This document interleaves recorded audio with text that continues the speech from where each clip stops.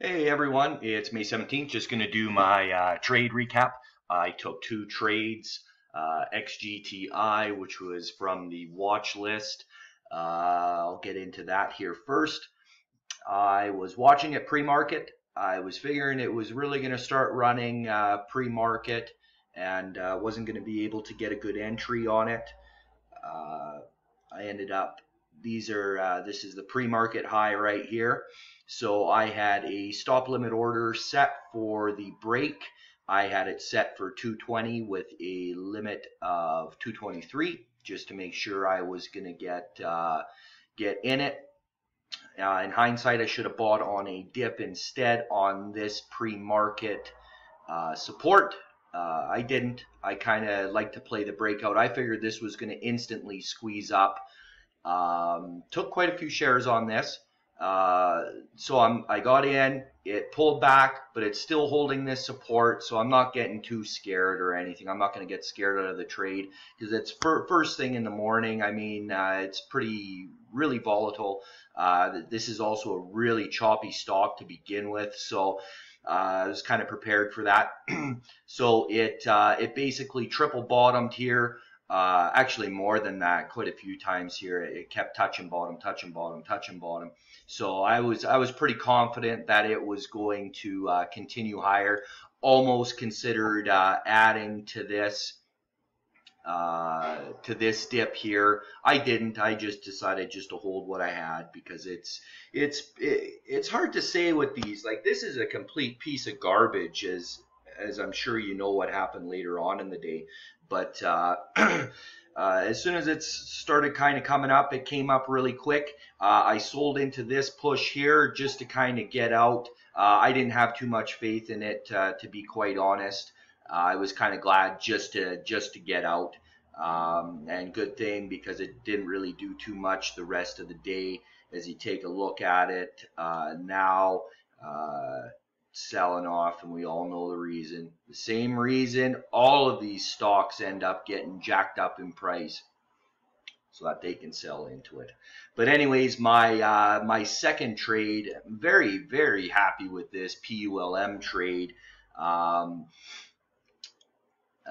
Directly from the watch list, a good 20% winner. I'll show you my entry here. My computer's acting a little funny today. Seems to be lagging quite a bit. But I got in for, because I was watching it, what I wanted to see here was the bounce off of this support area here. We got it perfectly. So as soon as it kind of started looking a little green, I was really watching it, and then I wanted to find a nice entry. And I got a really nice entry on it right here at red to green. I believe I got in, let me see here, at 41. Yeah, I got executed at 41. Sold half on this push, and then just kind of let it do its thing. As soon as it kind of started coming back and it's breaking VWAP here, I just sold the remaining half. I didn't really care. I made more than enough on it. I was very happy, but now look at it. So I definitely sold too soon, but I don't really trust this, even though it's up on news. It doesn't sound like there's an actual written agreement. I think they're just talking, but I mean, I could be wrong with it. A lot of that news, I don't read too much into it, just for the fact that a lot of it is bullshit and kind of read the between the lines type of news.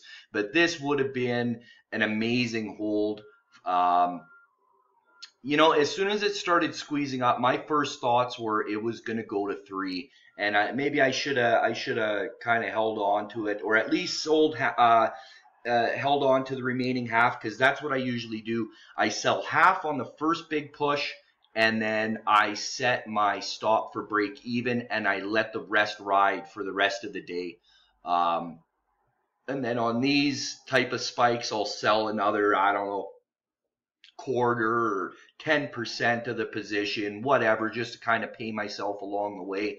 So I definitely kind of fucked up on that. I should have done that, but whatever. It was still, I'm still very happy with the trade. Left lots on the table, but is what it is. Very happy with the call. It's a pretty easy, predictable call as well. A nice bounce off support, because I mean, if you look at this thing has been slowly selling off for, you know, a couple months since the last pop. So usually they come down a lot quicker, kind of like this or even like this.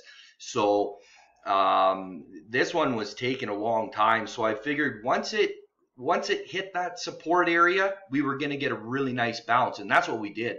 And I wouldn't be surprised if we get a continuation like this. Maybe not so much all of this, but we might get, you know, a few cents. If it can get over this area, this 345, 350 area, it could easily run. And I mean, it's been a while since this has ran. It's ran before in the past.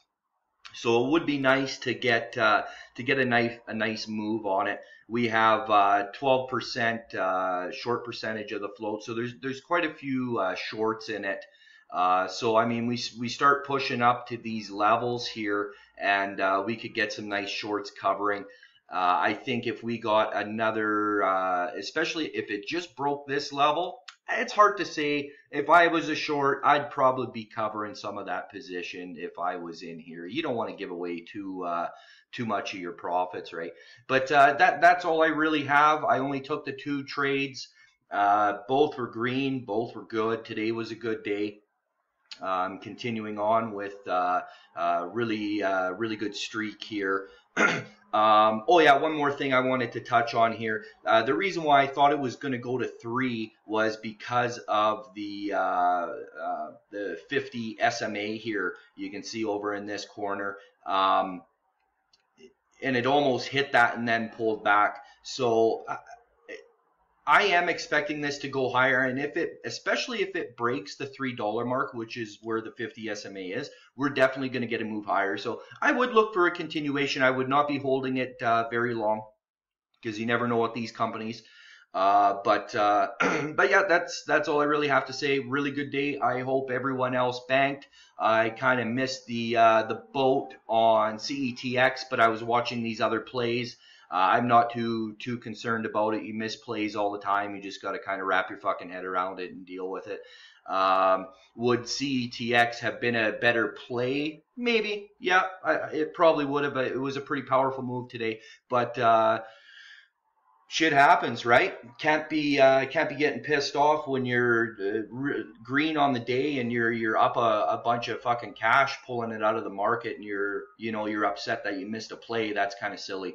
So you always got to try and be positive and just think of the positive aspects and the positive things that happen in the market, and keep that head clear. Don't let it get all jumbled up and bunged up by a bunch of negativity. There's a bunch of negativity out there, so you don't need that shit. So don't let your head fuck with you, and keep on keeping on. Thanks, guys.